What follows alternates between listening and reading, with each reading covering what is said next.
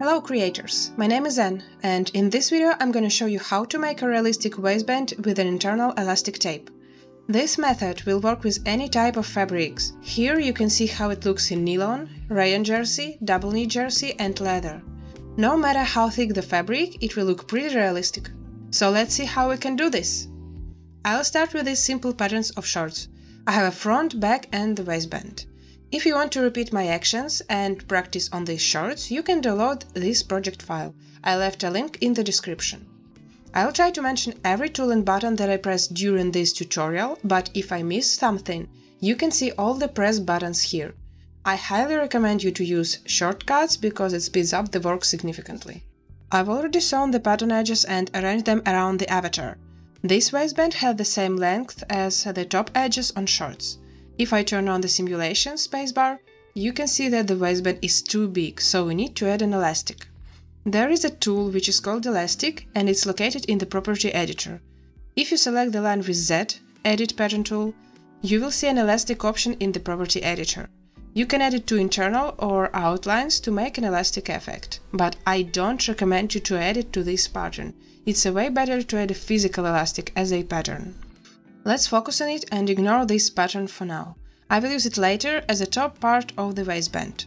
Move it away and delete the sewing lines with B Edit Sewing tool. Select it and press Ctrl J to deactivate it. Now we need to define the width and the length for elastic and draft a pattern. The width will be the same as on the top part, 5 cm. The length you can get in a few ways. You can calculate it if you know the dimensions of the avatar, or you can draw a circumference line on the avatar and measure it.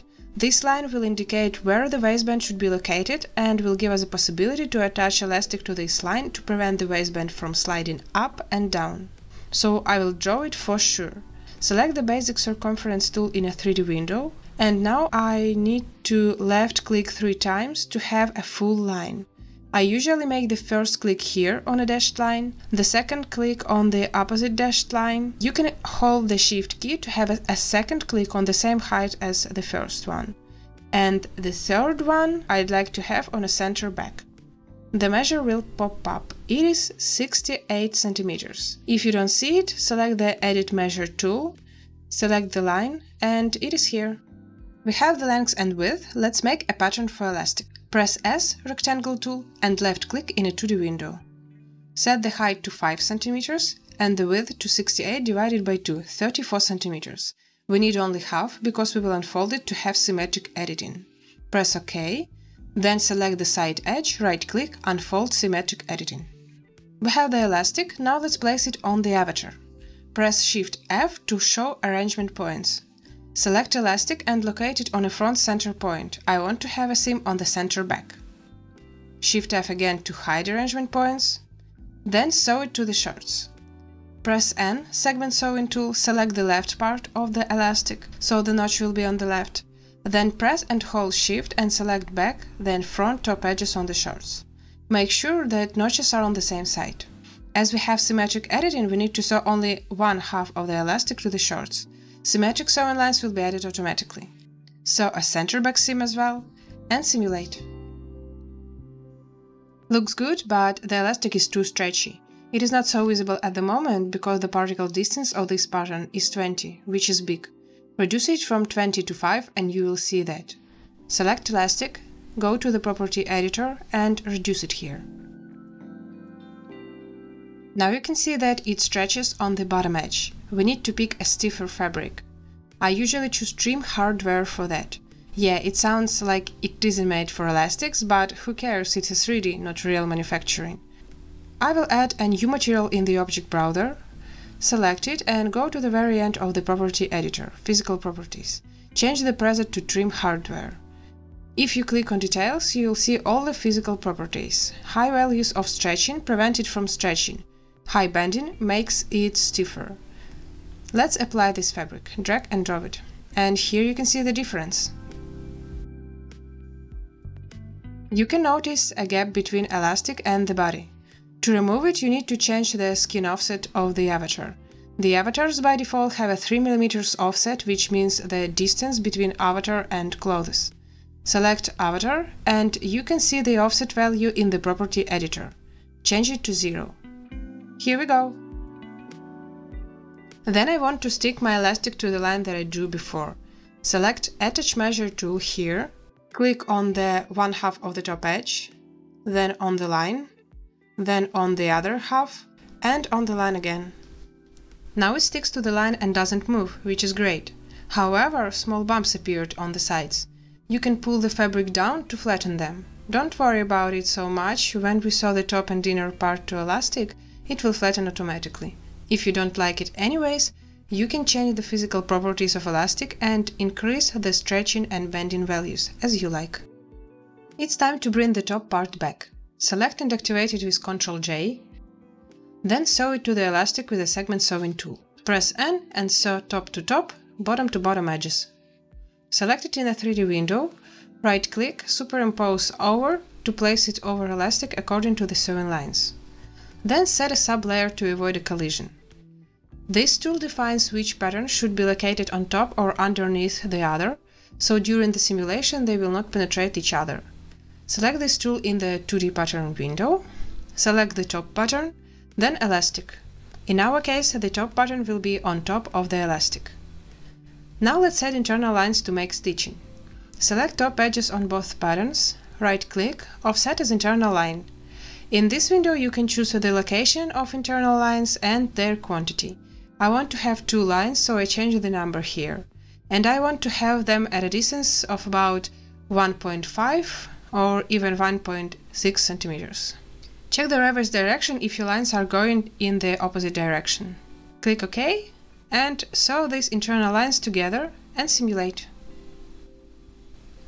Particle distance 10 is quite big for the top part, so you need to decrease it to see a gathering. Select it and change particle distance to 5 for now. Later we will need to decrease it to 1 or 2 to get more realistic wrinkles. Also decrease the thickness collision for both patterns to 1 or even 0.5. This value indicates how big the distance should be between patterns to avoid collision between them. 2.5 mm is quite big for this waistband. These patterns should be located closer to each other. Otherwise we see a kind of puffy effect. So I feel pretty good with 0.5 mm. Here is the difference. Now let's add an inner part to cover the elastic inside. I will hide the avatar, Shift A.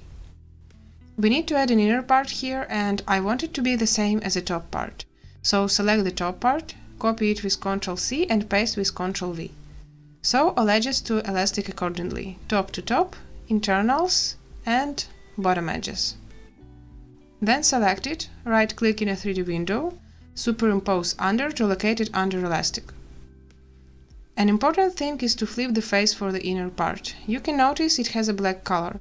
If you don't, switch to the texture surface mode here. This black color means that we see the wrong side of the fabric at the moment. White is the right side, black is wrong. If you don't flip it, you'll probably get problems with seams, fold angles and with texturing. Right-click on it, flip normals. Also set a sub-layer for this part. Click on an elastic first, then on the inner part, and change plus to minus because we flipped normals. And simulate. Now it's time to adjust fold angles a bit. We have 180 degrees fold angles on all plain seams by default. You can see it in the property editor if you select the sewing line with B, Edit Sewing tool. It means that pieces that are sewn together are located at 180 degrees angle to each other.